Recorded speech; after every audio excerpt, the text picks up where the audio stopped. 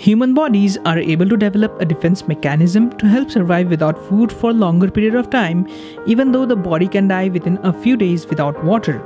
But what exactly happens to your body when you starve? After you eat, your body digests the food and breaks it into glycogen molecules that store energy. This process produces glucose, the main source of energy, which is quickly absorbed into the bloodstream. Glucose acts as fuel to your body and it can keep you fully active for 6 hours. But after 6 hours, when the body spends a lot of glucose, it creates a feeling of hunger and you become lazy. After about 24 hours, the body falls into ketosis, which means increased levels of ketones in the body.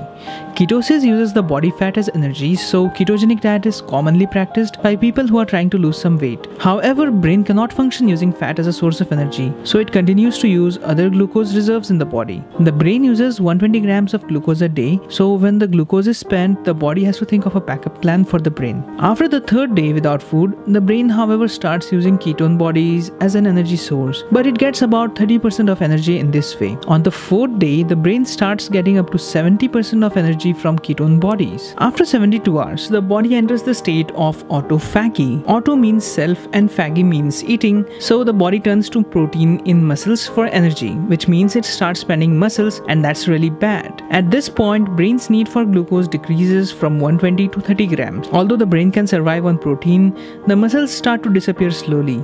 At some point, the immune system weakens due to the lack of vitamins and minerals, making the body susceptible to various types of diseases. So always eat healthy food and never keep yourself starving. We did a video on the top 5 ways for a better digestive system, so you can check that out too. Hope you enjoyed the video. Like this video and share it with your friends. If you want to ask something, put it down in the comment section and make sure you subscribe the channel for more cool videos every week. Thanks for watching and see you in the next video.